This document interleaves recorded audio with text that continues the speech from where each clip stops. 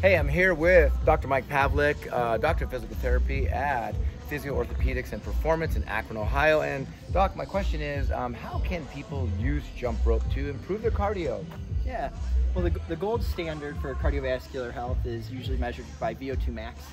And we know that the greatest way to train VO2 max is to use high intensity cardiovascular exercise, in which case the quick bouts that come from jump roping are really effective in increasing that VO2 max and ultimately increasing our cardiovascular fitness. I love that. And sustaining life, right? So we have a nice, long, healthy life. And Mike is also a ultra marathon runner, endurance runner, and triathlete. So I think that comes from a great source. Get to it, start jumping.